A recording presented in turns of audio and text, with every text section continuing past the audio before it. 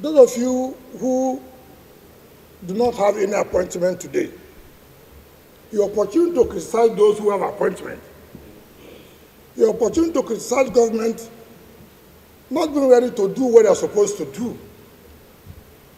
But when you have been given an appointment, for you now to showcase those kind of capacities you think you have, you fail.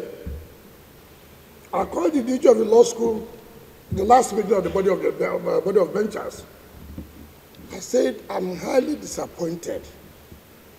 Look at the money that we spent in that law school. Ordinary to cut the grasses, you cannot.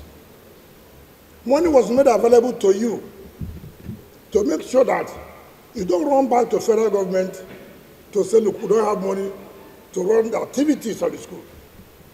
We went ahead to even provide structures for you to rent out and make money to use it for the maintenance of that school. Go and pass that school now. You can't believe it.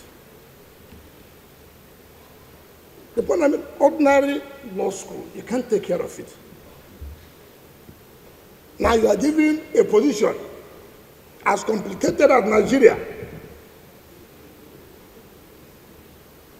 What can you do?